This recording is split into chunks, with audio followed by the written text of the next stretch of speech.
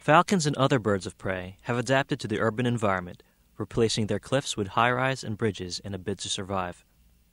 Biologists Kathy Clark and Mick Vallant removed 2 peregrine falcon chicks nesting on a building ledge at 101 Hudson Street in Jersey City. We band the chicks so that they're permanently marked. We can forever thereafter track their migration routes, their wintering areas, where they end up nesting eventually, and survival and mortality rates.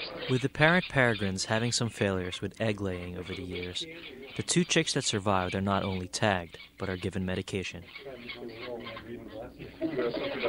But removing the chicks from the nest isn't easy.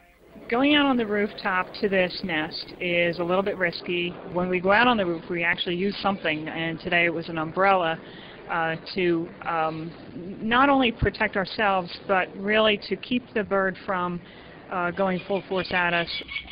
These birds to me are thrilling. The speed, the grace, they're just beautiful birds, and so it's a thrill to be part of their world for a little while.